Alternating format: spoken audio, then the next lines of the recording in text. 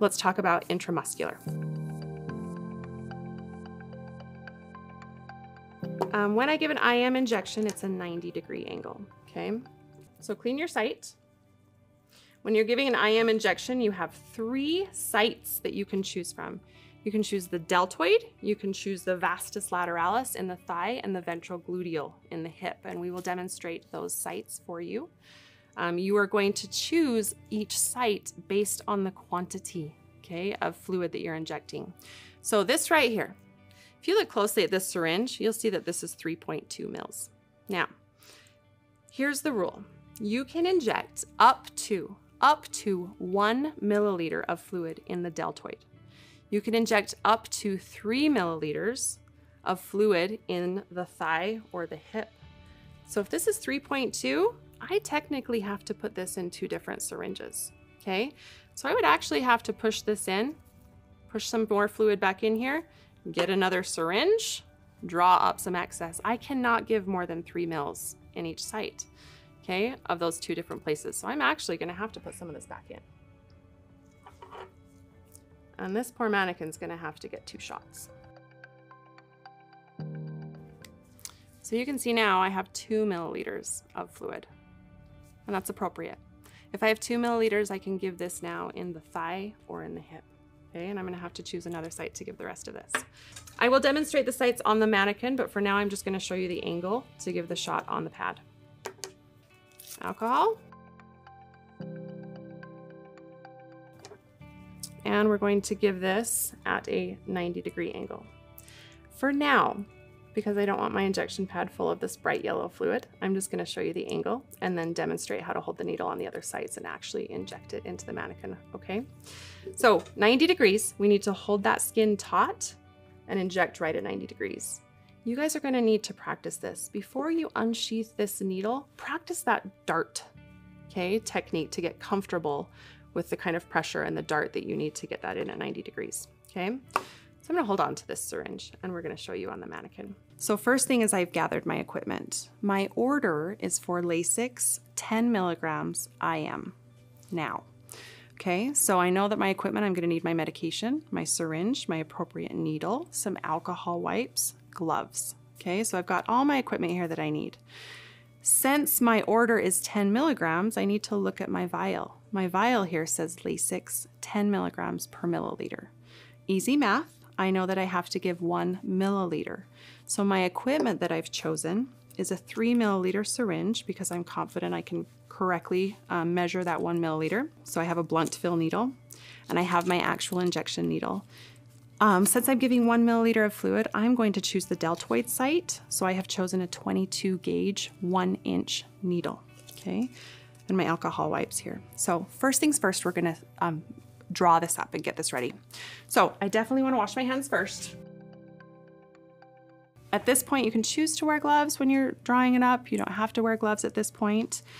I'm just going to put them on because I know that I'm preparing this medication and then I'm going to administer right here at the bedside. I'm not going to leave. So I feel comfortable that I can put my gloves on now. If I was to leave the room, I'm obviously going to take my gloves off, discard them, and don some new gloves, okay? So let's prepare this. I have my syringe, and I have what is called a blunt fill needle. Now, this needle's purpose is only to access vials, okay? Let me show you this needle. Very large, blunt, just like it sounds, needle. Okay, so again, this is only to access this vial. It is not to inject into a patient. So remember my dose, 10 milliliters or 10 milligrams per milliliter. So I'm going to draw up 1 milliliter of air. This is a brand new vial. I know I can just pop that off and keep that vial sterile. I don't need to rub it with alcohol. So I'm going to inject my 10 milliliters of air. Invert the vial, make sure my syringe tip is within the solution, and pull back slowly until I'm comfortable that I have 1 good milliliter of medication. I then take out my needle from this vial. I do have to recap this. Remember, don't ever push the cap on with your thumb on the end. You're always going to push the cap on till you hear that click by keeping your thumb well out of the way of the path of that needle, okay? And I'm gonna switch this needle out. There's a reason why they purposely make this cover bright red, okay? That should always be a warning to you. That does not go into a patient, so I know that I have to switch this out. So I now have my appropriate size needle. Again, never leave this down here.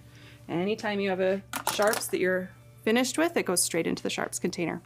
Okay, so I've prepared my medication. Make sure that you also have verified. We're going to talk about some patient rights, but make sure you have verified that it's the right medication and it's appropriate, okay? I am going to verify that I have the right patient here. I'm going to look at the wristband and verify, yes, this is Mr. Jones. Can you state your birthday? Great, okay, I've verified the right patient. I have verified the right med. This is Lasix. I have verified that it's the right dose. It is 10 milligrams that I have ordered. I have verified it's the right here, yes, 10 milligrams per 1 mil. I have verified it's the right route. This is an IM injection. And I have verified it's the right time. This physician wants this now. So that is, I have verified all my 5 rights, okay?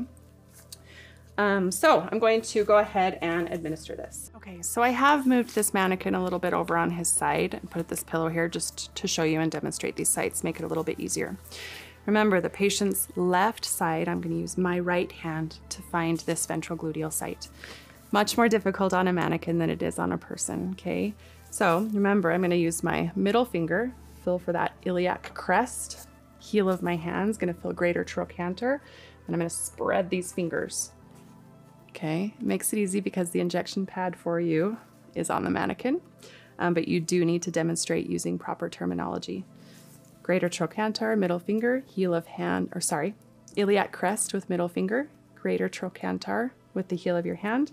Spread the fingers, and right in between that 3rd and 4th finger is your injection site, okay?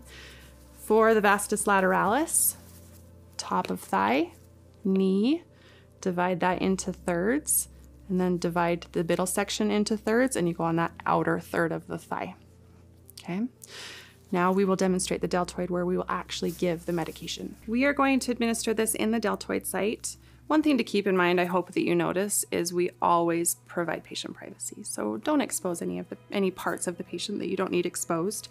Try to keep them covered up as much as possible. So here I've just kind of rolled the shirt up so I can expose that arm and so I can measure appropriately and know where to give that site, where to give that injection. So I'm going to take this pad and start cleaning from the inside out. Remember, a reminder again of how we found this site. Acromion process, okay? You feel for the acromion process with your finger. You draw a triangle below, and it's about the middle to top third of that injection site. And again, feel for that muscle. Have that patient move that arm around a little bit. Feel that muscle, okay? So we're gonna clean. Don't wave, don't blow, just wait until this site dries, and I'm gonna get my needle ready. This has a safety sheath, so I know as soon as I pull out this needle, I've got to click that sheath closed to cover this needle. That protects me, that protects the patient, but it still goes immediately into the sharps. So I'm going to pull the cap off. I'm going to bunch up the tissue, kind of hold it in place here, and I'm going to hold this needle just at a 90-degree angle, and I'm going to get that nice dart. Once that needle's all the way in, I stabilize with this hand, and I inject my fluid slowly into the patient. Once all the solution's in, I'm gonna hold that syringe for 10 seconds. Okay, let that medication absorb a little bit. So after 10 seconds, I'm gonna again hold that skin, pull that needle out at the exact same angle, activate this safety feature till that clicks right in the sharps container. How did that feel? Was that all right? It was doable. Okay. So at this point, I do need to make sure he's comfortable. I do need to chart this. So I'm going to chart the medication I gave, the time that I gave, how the patient responded. Was he cooperative? Did he have any pain? Did I notice any abnormalities at the injection site before or after? And that's required documentation. All right, Mr. Jones, you did great. Again, we're going to wait about an hour, 30 minutes until you should start to feel the effects of that. Take my gloves off. wash my hands, make sure I've gathered all my supplies, and we are done.